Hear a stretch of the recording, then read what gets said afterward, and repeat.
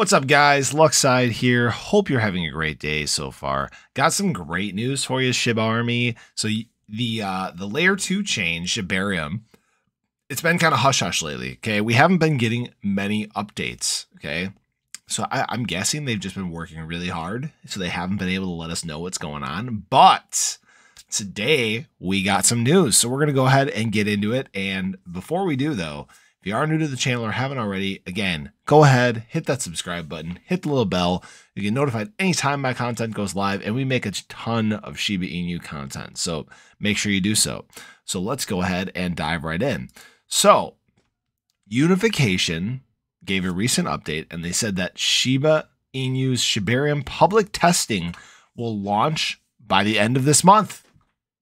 Hey, that's great. Now that this is what they had originally said was going to happen. Okay, they said they were supposed to launch by the end of Q3. And obviously, you know, September is the end of Q3. So according to an announcement made by the developers of the L2 network, Unification, that's the name of the company, the alpha and public testnet of Shibarium are still scheduled to launch by the end of Q3 or shortly thereafter. Okay, maybe by a couple days, guys. The last X fund has been emitted and a week remains for final claims. The doors to the next chapter are almost wide open. Who's ready for the next chapter? I am, guys. And if you guys aren't familiar, so layer 2 chain is launching on Ethereum, okay? And there's going to be some stuff that's built into there. Obviously, Bone is going to be the governance token for the layer 2 chain. There's going to be some sort of burn protocol built into it for Shiba Inu as well. So we should see a big chunk of coins burned there too. Now, it is really cool to see that the upcoming beta testnet of Shibarium will also create a wider opportunity for testing to enable the identification and fixing of bugs. So it's supposed to obviously help make the layer 2 chain safer and more secure. The testnet will also be open to any validator wishing to join. Indeed, it is encouraging, especially for operators intending to join mainnet upon launch.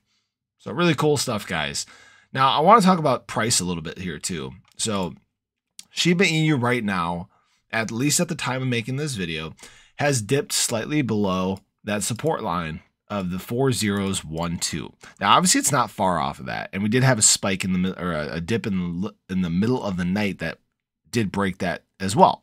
But what's really important to note is on these big dips that happen here, they get bought up very quickly. They do not stick around these levels for long.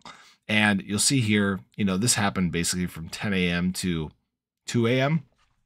So this is basically a time when, you know, obviously the U.S. is a big holder of Shiba Inu. And this is at a time when a lot of, you know, Americans are sleeping, right? So I'm guessing probably someone woke up at 2 a.m. and they're like, what the heck? And then they just, you know, aped right in.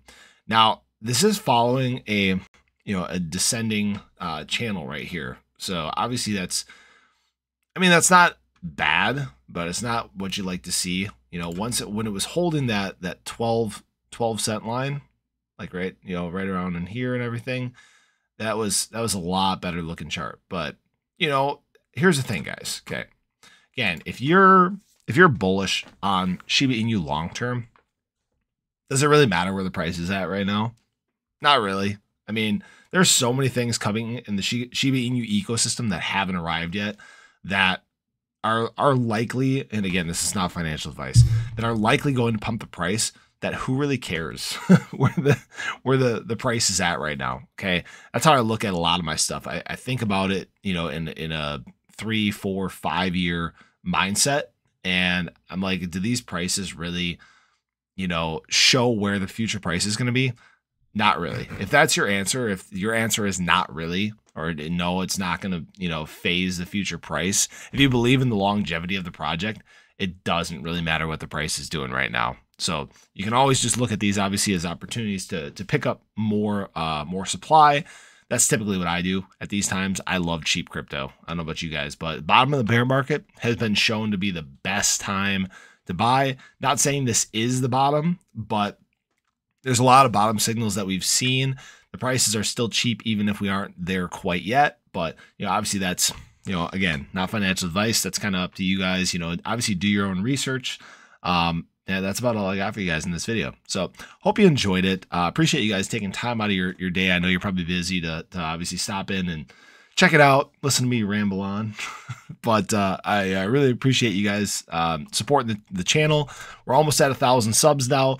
It's been going really fast. I'm excited for the things to come. Lots of cool stuff coming your guys' way. So as always, if you haven't already, make sure you go ahead, hit the subscribe button, hit the little bell. You'll get notified anytime I have content that goes live. So appreciate you guys as always, and I really hope to see you in the next one.